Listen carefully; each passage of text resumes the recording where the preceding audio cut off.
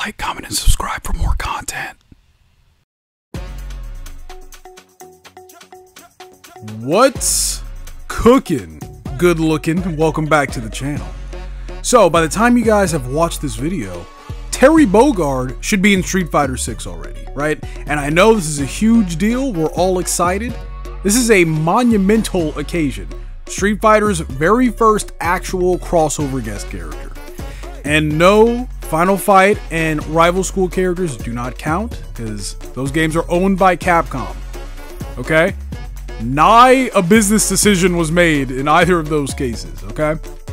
But you know what? As big of a deal as this is, it still feels like we're missing some content, right? I know I'm not the only one. It feels like the content rollout for Street Fighter 6 is like a snail's pace. It's super slow, right?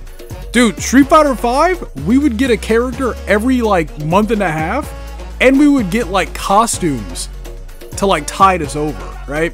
Street Fighter 6, unfortunately we're not that lucky, you know?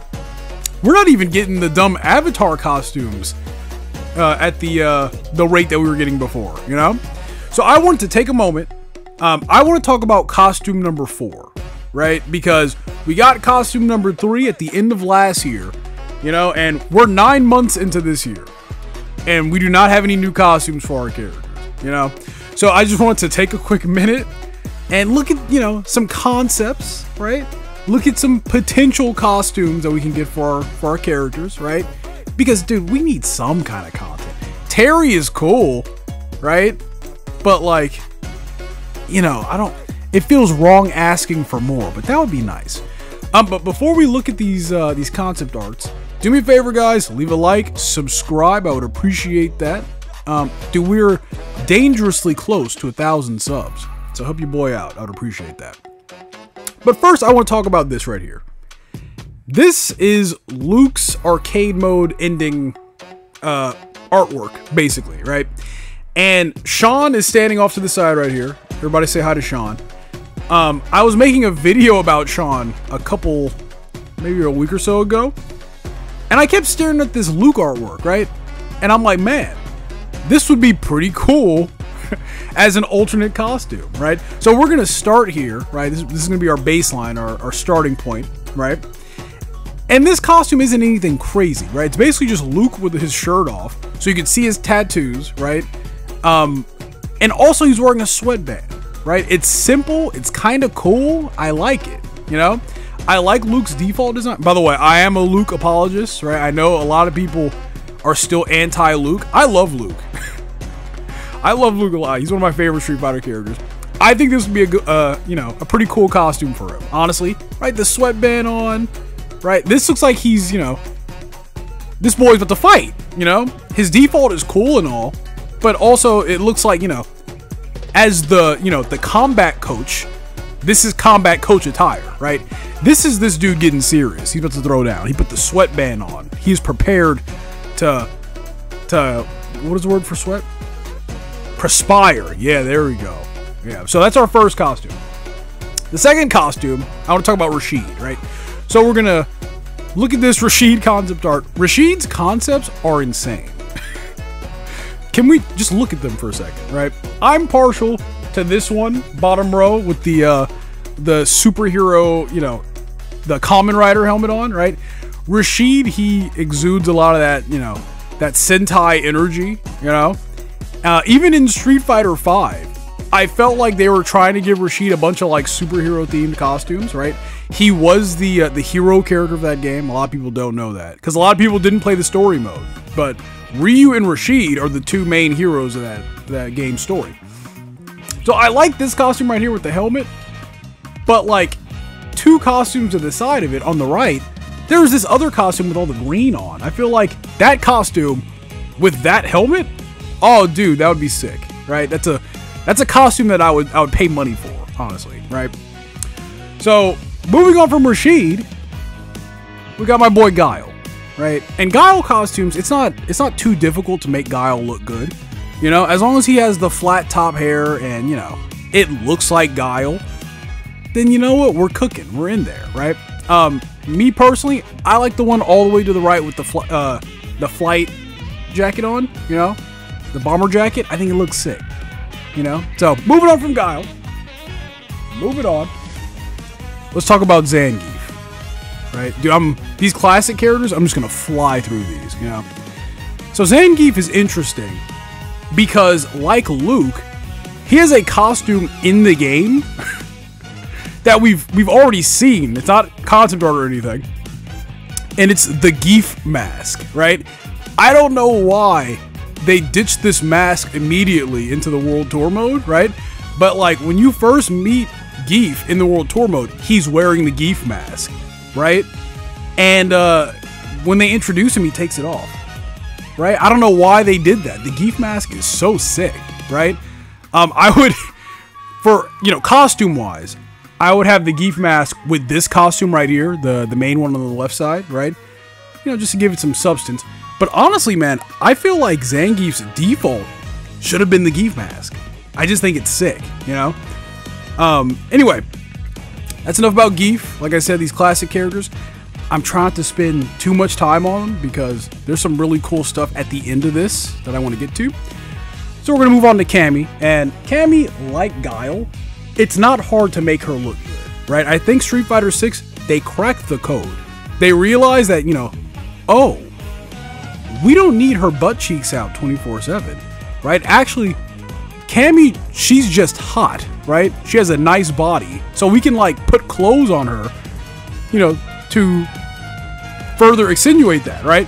And dude, I don't know, dude, all these look pretty good. I'm partial to the main one on the left, right, with the rain jacket. I don't know why, it looks kind of cool. And the one on the far right, right? I know her butt cheeks are out. I know, I get it, but like it just looks good, you know. So moving on from Cammy, we're going to Chun-Li, right? Chun-Li has some crazy designs, dude. But this one right here, though. This one right here, though. Also, the one on the left is cool too. But this one right here, it does something to me, man. I don't know why. I don't know what the deal is, but I like it a lot. You know. Moving on from Chun-Li, we're gonna talk about Ken, right? And there's this one right here where he has like the trucker hat on, right? Because, you know, of course, Street Fighter 6, it's Ken's like hobo era, right?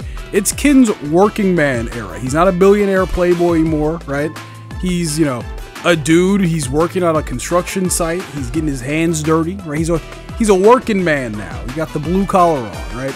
So I think the flannel with the trucker hat, right?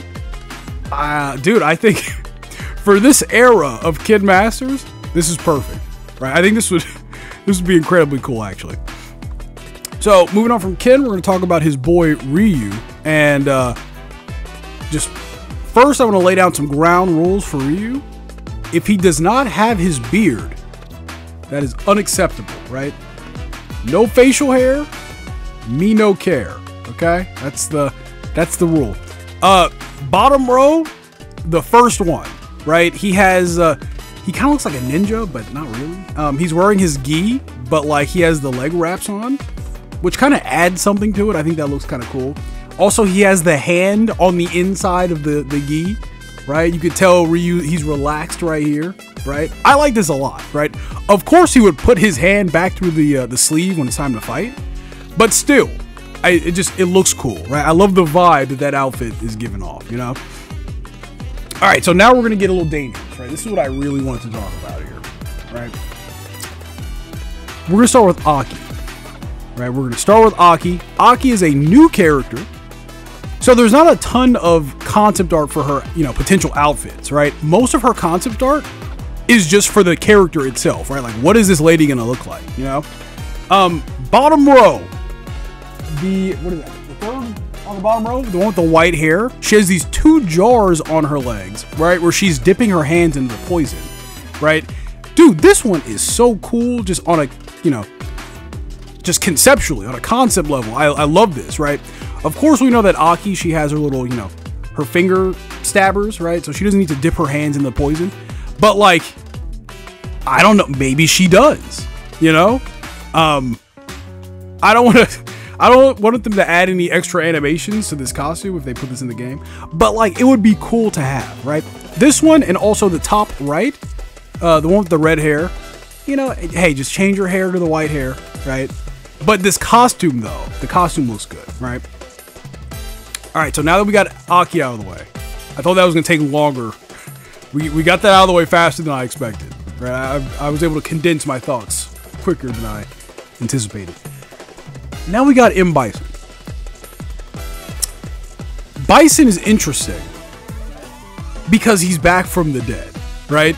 So at one point, you can see in this concept art, this is insane, okay? That Luke alternate costume and this concept art is the whole reason why I'm making this video, right? Because like this blows my mind right here, right? These are all versions of Bison that we were potentially going to get before they decided, you know, hey, you know what? We're going to bring Bison back from the dead, you know, in his original body. The original body that he died in, he's going to come back in that body, right? Which is interesting, right? Because that's not where we thought Bison, you know, his story was going to go. We thought he was going to come back from the dead and take over someone else's body, right? So, you know, they swerved us there.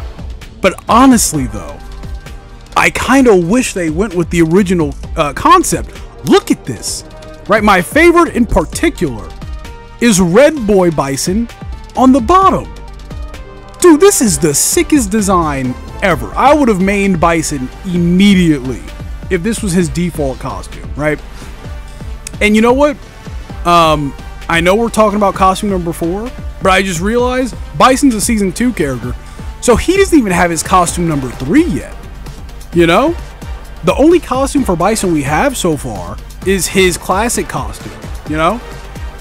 Dude, what if all of his other costumes, costume number 3, costume number 4, it could be one of these, or like a variation of one of these, right? Like, you know, they can be, you know, the costume could be, you know, a different body for Bison, right? Of course, you know, keep the proportions and everything. But Red Boy Bison would be so cool, man. Oh my god, I can't stop looking at this, man. I also really like the one all the way to the right. Well, I like all of these. But all the way to the right, you have like this like Bane version, right? Where he's like really skinny, he has the white hair. But when it's time to fight, he buffs himself out with the psycho power, right? So he gets all jacked. I like that one a lot too. But if I had to pick one of these for Bison's, you know, his upcoming costumes, I want Red Boy Bison, you know? So, those are all the character concept arts that we're going to look at today. What do you guys think? Out of all these that we've looked at, including the ones that I have not talked about, maybe I flash it on screen for a second, but I talked about another costume that's like next to it. Out of all these, which ones do you guys like? Let me know in the comment section below. I am genuinely curious. And yeah, guys, that's the video. I'll catch you guys in the next one. Peace!